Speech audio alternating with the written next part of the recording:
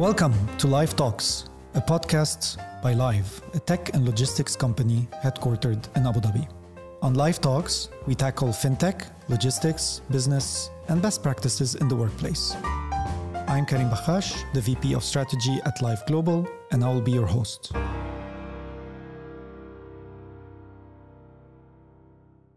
Welcome to a new episode of Lyve Talks. Today's topic is going to be about instant commerce, and more specifically, vending machines. My guest today is Zubair Abdul Rahman, who's the founder and CEO of FreshNow. Zubair, if you want to introduce yourself before we start. Yeah, thank you very much, Karim. As you said, my name is Zubair, so CEO of FreshNow, and I did my schooling here. So I spent a couple of years here in Dubai, and I wanted to create a change when I do business. So that's the reason I entered into the instant commerce, into smart machines. And that's what FreshNow is all about, refreshing people. And we have a mission to make the UAE citizens and the residents healthier.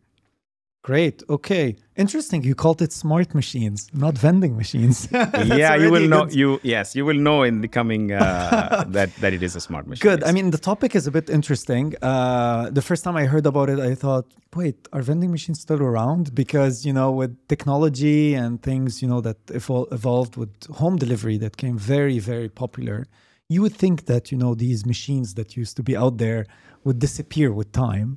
I remember from my old, younger years, these machines were all about snacks and coffee. That's typically what the vending machine was all about. You put some coins, you push a button, you hope it doesn't get stuck, or you start punching it. Yes. And then things, evolved, and you kind of forgot that these existed. You see them in some places, schools, hospitals, see those vending machines. And I thought these things kind of died down, but I learned that, things have evolved, and actually there's kind of a new boom of, these, what you call them, maybe smart machines now. And I read that, there's all kind of things that are being used as an instant commerce way. So from, whatever you're offering, which you're going to be talking about, I'm sure. But also I saw there was one place that was offering fresh bread. Some places were offering gold. So there's all kind of different things being tried. So very interesting. I'm really looking forward to talk about this topic with you. Maybe let's start, the basics about kind of the different types out there, or the demand on vending smart machines, the latest trends. Let's start a bit broadly, and you can talk about what you guys are doing, of course. Let's go back to 1883. Oh, wow. Okay. That's when the first modern vending machine was invented. Okay. And they used to sell stamps, Okay. posters. And then came the gum machines. And then they suddenly started selling sodas. So the technology kept on revolutionizing the vending machine industry. And in fact, our famous investor, Warren Buffett, also started his first business with vending machine. One of the business he had was vending machines. If you look at it, as you said, that there are a couple of vending machines. And when I said smart machines, there is a transition from vending to smart. So what vending means is you fill the products in the vending machine, and your customer comes in, he pays, he puts a coin, credit card, whatever. And then he gets dispensed of a product dispenses. And that's what it is called, vending machine. Whereas why do we call ourselves as a smart machine is because we don't vend products, we make the product there. So it's a process. It's like a factory where you make a product. So we add oranges in it, and then it cuts, squeezes, and gives you a sealed pack with the freshness in it. So that is why we call smart machines. And there are many, many smart machines like the one you mentioned, French fries, as well as there are burger machines, there are pizza machines, and there will be many, many more. And do not forget the coffee machine. So basically, coffee machine is also doing some process, but the fresh is different because it's not easy to maintain the fresh because a lot of things involved in it. And that's what we do at the moment. I saw one when talking about the coffee. I saw one in Emirates Towers. I don't know if you've seen this robot that's doing like fresh coffee from grinding and then mixing it. You should check it out. It's actually very nice. You put you need to put a coin, or I think you pay with your phone. You don't really need to put coins. But also it's trying to do what you say, like smart, not just the coffee mixing normal, just powder with Yes. water, which is the I usual think, one. I think that is replacing the human with a robot. I Correct. think, yeah. So Correct. that's what, if I'm correct, what you're saying. But that is about there are many applications which will come, and in the future, it will be the one of the future of the industry. So when we started in 2016, I searched in Google, which is the most trend business in 2015. And I found vending machine was one of them, one of the 15th ones. So it's got a future. And if you ask me, what is the current market size? Now, for example, the market size is about $7 billion in 2021, expected to reach $19 billion by 2028. And there's an interesting fact, as you know how many vending machines are there in Japan? There is one machine for 23 people, 5.5 million vending machines in Japan. Trying to remember when I went there, but you're right. There was a lot of vending machines. It's very, very popular there, and they do dispense quite a lot of things.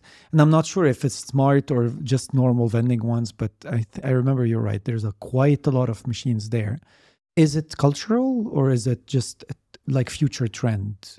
I think according to me, maybe it is the future trend. And as Japanese, they don't want to spend too much time. So because the entire vending concept came because of the convenience factor, right? So they don't want to go to a store, spend the time there, and then spend on gas or whatever. So they can save that time and efforts in getting the food. Well, how does it compare? I mean, maybe just kind of a question that came to my mind now.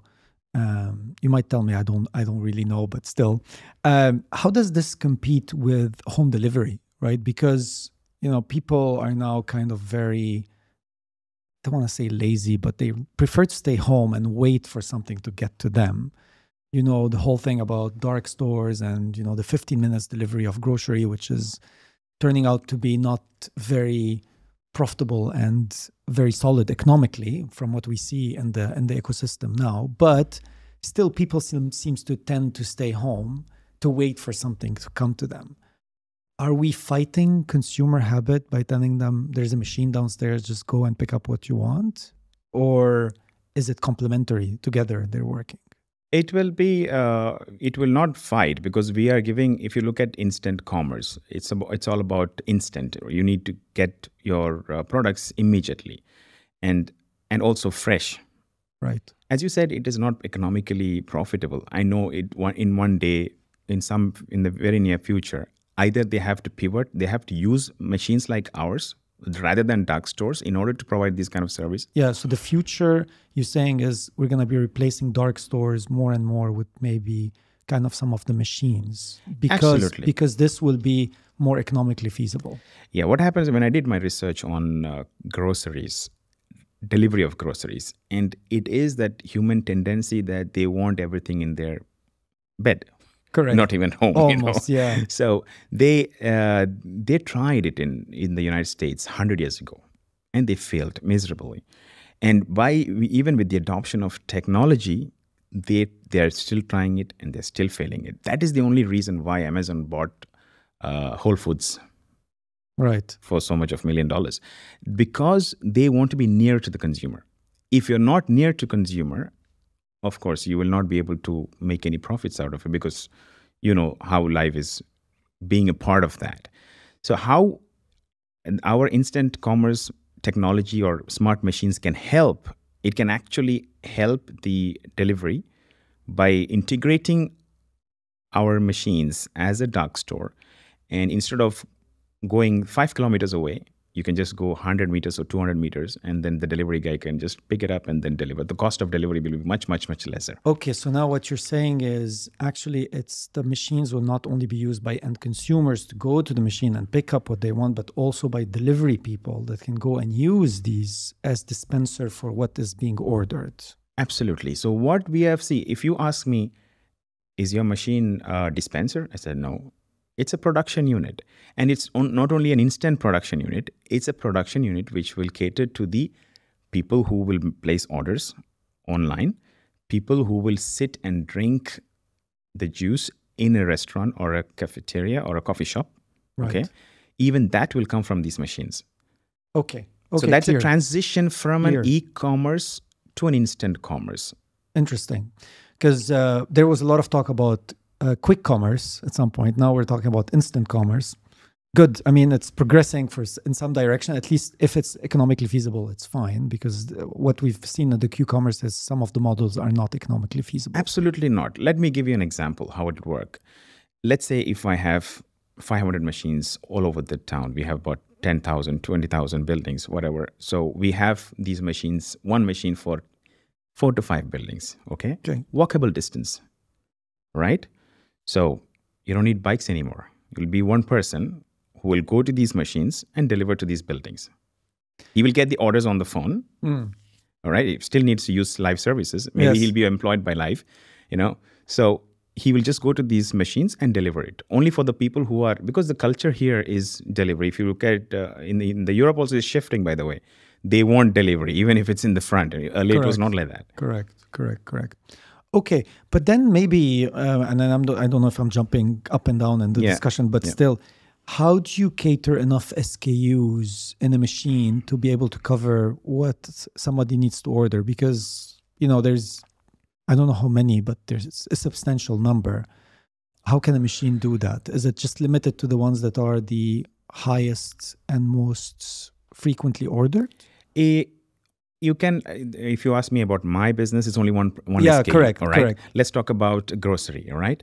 I've seen a container in Europe, okay, where you can have at least 700 to 1,000 SKUs and 10,000 products. And I'm envisioning, if I have the money, I would do a complete grocery, whatever you get in a mini mart or a groceries, small groceries, whatever the products that you need on a day-to-day basis, I can have that in a container outside a cluster of 4 or 5 buildings. And that's the different way of doing it, wherein, let's say you are in the office and you want to go home. So before you go home, you place the order. You place the order, and then this container, this machine will make the order for you and keep it ready. You just need to scan your QR code, take your product, and then go home. That's number one. Otherwise, you're at home, you want a delivery, you just make the order, and the delivery guy will just walk to the this machine and then takes the order and delivers it to you. So the products we can build the machine depending upon the products. Okay, interesting. I mean, the concept seems to be evolving as we continue discovering this. It's there in my head, but then So what are the challenges then? I mean,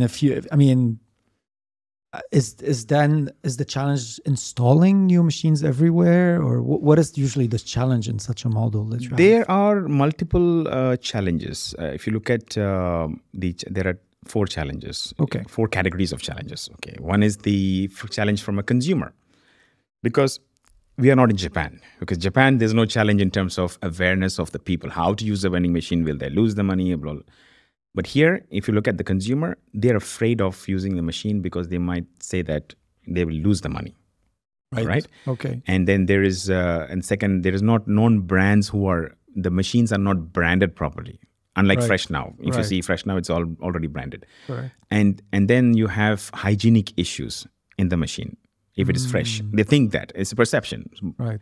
And how do we solve it? Now, how FreshNow has solved the issue of awareness that the money is eating. We have a 8 to 12 o'clock. We have fairly good customer service. There's a toll-free number. There is a WhatsApp and multiple media. You can reach to us.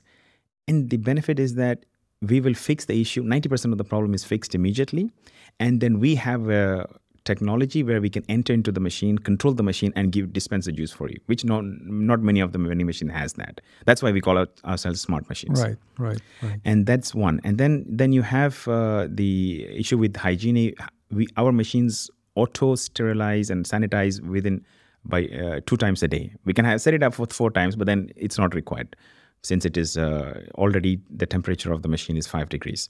And sanitization, and it is orange. So orange is actually an Correct. bacterial. Correct. So we are fairly highly on hygiene, right? And the awareness must be created. So we are trying to create awareness, having more number of machines. Earlier, we started with 12 machines, and now we are about 68 machines. Good. Interesting. Okay. So we talked about challenges. Number one was the perception consumer. We talked about hygiene. What else you said is the second one is the challenge with getting the locations. Right. Okay. Now there is also a challenge there to get the right location, because we are disrupting the industry. So people they're very reluctant to keep the machine in the shopping malls, for instance. But we managed that through over the years. We kept it in government locations, RTA, metro stations, wherever we had a chance. And now we have created a profile where we can enter into shopping malls, and we have grabbed some prominent shopping malls at the moment. You will be able to see it very soon. Okay.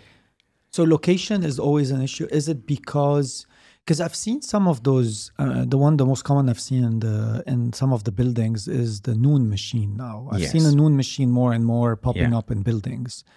I haven't looked what's inside it, to be honest. I don't know what they're selling. Is it actually, is it like products or grocery? I'm not sure. I didn't even look into it. But they have the noon lockers, I think. Those noon lockers are separate. No, there was like a vending machine of noon. I think noon grocery something. Yeah. So these have been popping up, and I'm not sure how much they're being used, to be honest. But how would that work in locations? Is there gonna be too many vending machines, like too many smart machines in one location next to each other? Noon, Amazon, FreshNow, like is it that what's going to happen? More and more of these machines are going to be everywhere? In the future, yes. It's going to be machines, because people don't want to interact with human beings in sense for small things, right? When you need a human experience, of course you need, but to get a product, you don't need that, right? Which is your daily products. Right. So it will be in the near future, definitely we'll have more vending machines. And the third challenge that we faced was with regard to payment systems. Right. So the regulatory framework was not set in. So in the last 3 years, we've managed to change all our machines into credit card acceptance. You can even pay with your Apple Pay, and we have wallet. So right now it is, that was a challenge which we overcome. But then when we started, we had that challenge. Really? You had to put cash? We had to put cash, and then we had to take out the cash, and still we do have cash, but then our majority is credit card at the moment. Good. Oh yeah, because people don't really have cash anymore. Yeah. Less and less. I forgot my wallet today, but then it's okay because I have my Apple Pay. You have your phone.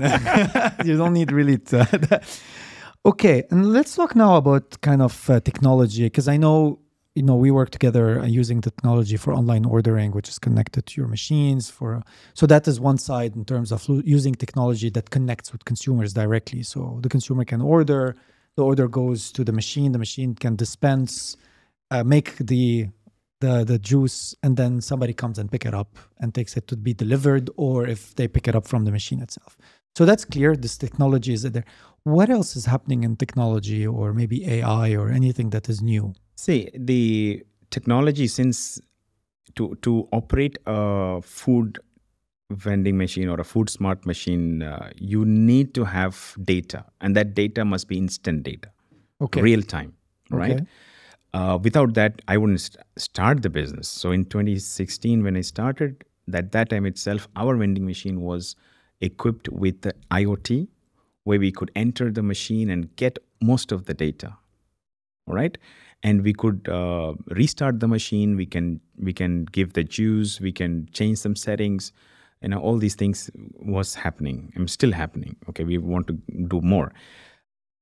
So what happens is that if there is any problem with the machine, we will know. So we'll send the team. When the sale is more, we will know. Then we will send the team to replenish. It's not like unlike other vending machines. You just stack it, even if it's even if there is there won't be much issues also, because it is not a natural product. Correct. It's just cans and cans. And then if you're buying one snack, okay, you have another snack. But for us, it's very important that we need to have that technology. So this technology is very important, and that's why we had that. our competitor, I don't want to name them, then it was a bottle juice company, right? So they ran a couple of vending machines and they didn't have the telemetry system. And it was a nightmare for their operations. So having technology is very important. I'm thinking one of the important thing is the replenishment in my head, because Yeah. I still remember these old machines where you'd get to the machines and half of it is empty because the guy did not come to Correct. replenish it. Yes. Because probably he doesn't even know it's empty, because That's he only why. comes on a regular basis and that's it. Maybe once a week or once every few days, but he doesn't know that there's no more chocolate or there's no more juice or whatever. You're right. Yeah, that issue is not there with us. We have almost zero downtime with regard to replenishment. Okay, sometimes there is downtime because of some technical issues. Maybe the orange gets stuck because some oranges slightly, because it's not like tennis ball, so yeah, it's of course, different. Of course. So that's the reason. Without technology, it is difficult to run this business. Now, coming to your future trends of technology. Now, what this technology can do for us is, one is the e-commerce. So when you place an order, the order goes to the rider. Like for instance, with FreshNow and Lyve, it goes to the Lyve rider, and he goes to the vending machine. He makes the juice, and then he delivers it. Right. So similar applications in India, they consider it as a dark store only. It's kept in somewhere, but it's dark store. It's not even available for public. But what happened? They place order, and they go to the vending machine, take it, and then deliver it. Okay. So an integration of technologies. I can give you an example how technology can change the way people purchase, and especially convenience stores. Right.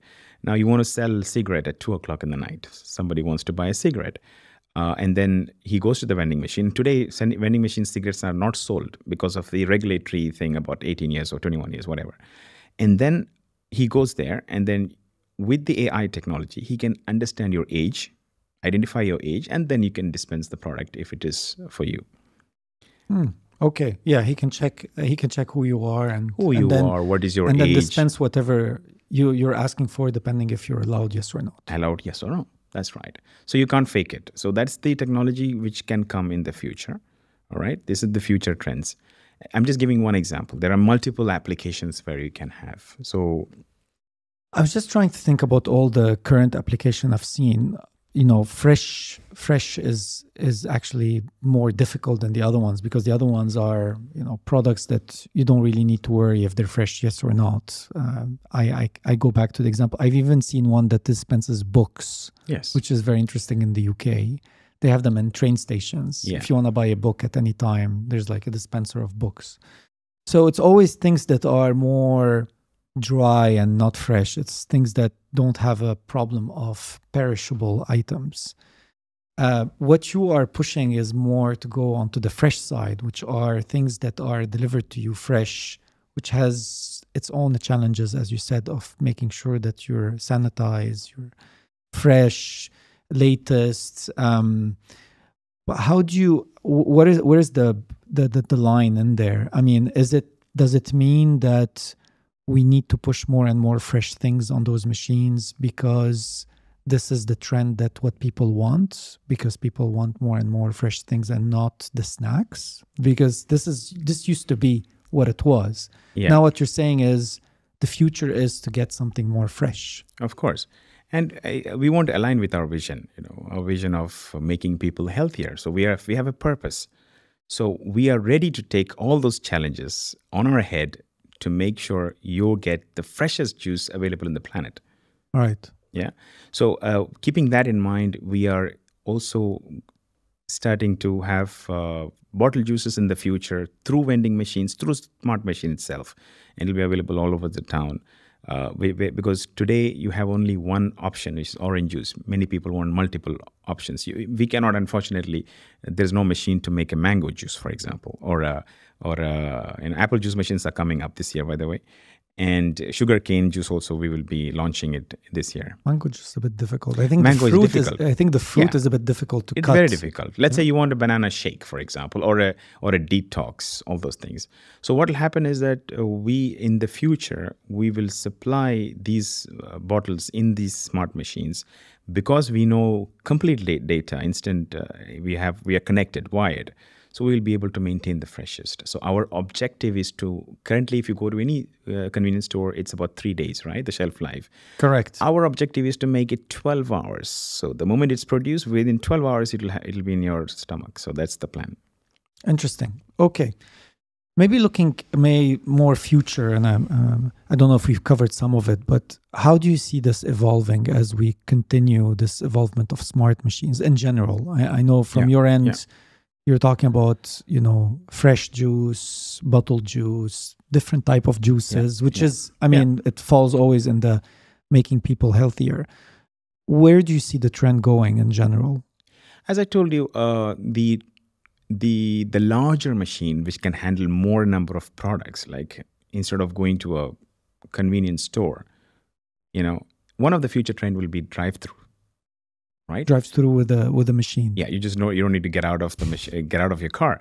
Which, by the way, our FreshNow is eligible for. We already have a drive-through machine. We have not installed it yet, so we are waiting for the. So we have the one who have created the world's first outdoor vending machine for orange juice, and it's a drive-through. Okay. So there will be a drive-through machine wherein you can pick up your orders. You can pick it up from your car itself, whatever you want, and it will be a large machines which can cater all the needs of a consumer without getting out of your car. So when you're coming out from your office, just go take your stuff and then go home. So the cost of distribution is much less, very less. If you're looking at Lyve through your riders, it's the last mile cost is huge compared. Yeah, of course, it's huge.